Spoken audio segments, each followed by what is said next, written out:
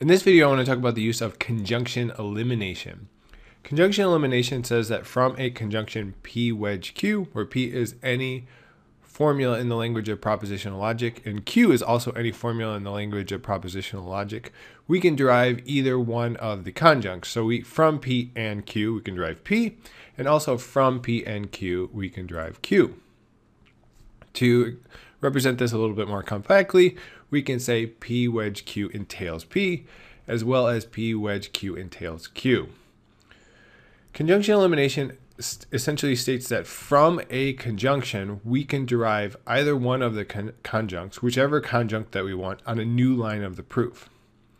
This rule corresponds to how we reason in everyday life. So let's say we have the statement that Sally is a doctor and a woman. So here we have a sort of and statement that says Sally is a doctor, and the other part says that Sally is a woman.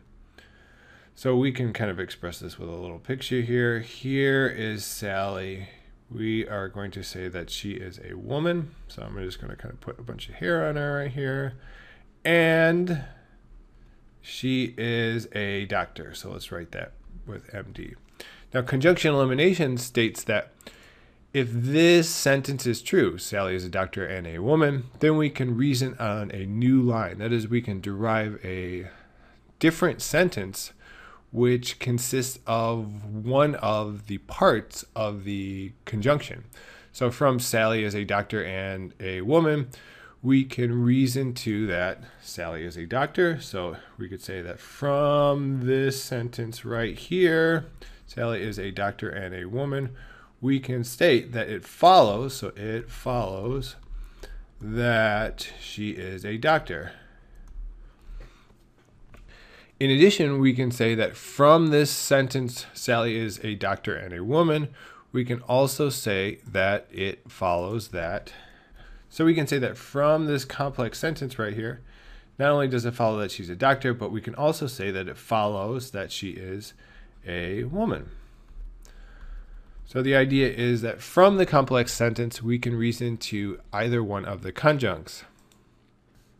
The point generalizes in that for any kind of sentence that we have in English, let's say I say that I am a millionaire, and let's say I'm also a nice guy, and let's say that, I don't know, I love trees, so we have this kind of tree right here. From this complex sentence that is a conjunction, where it's a number of smaller sentences linked together with the use of and, we can reason to any of the conjuncts.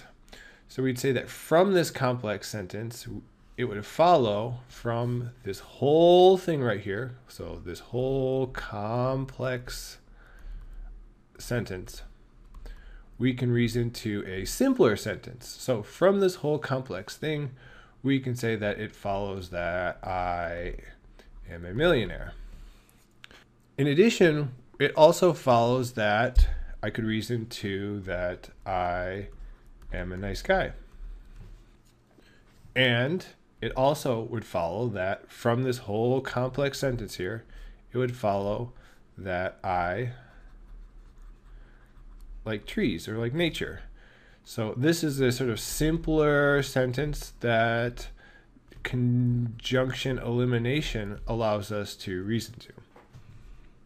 So let's look at a particular example of conjunction elimination in a proof.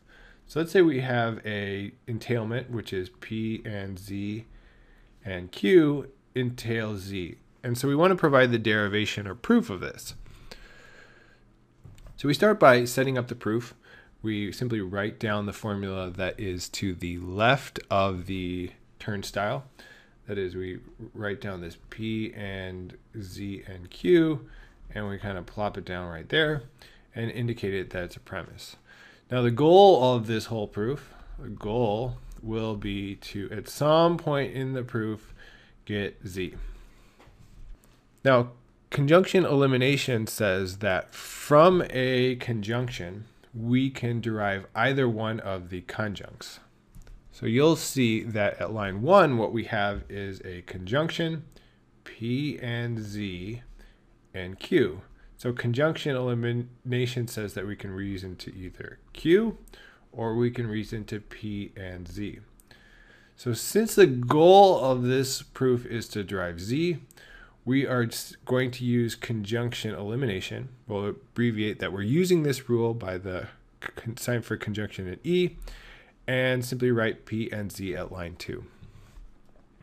Now remember that the goal of this proof is to derive Z, and so since we have P and Z at line 2 and conjunction elimination says that we can derive either one of the conjuncts from the conjunction, we'll simply write Z at line 3 and we're using conjunction elimination. But this time we're using this second formula right here. We're using this conjunction where there's a P on the left-hand side and Z on the right-hand side. And so we can use conjunction elimination to derive Z.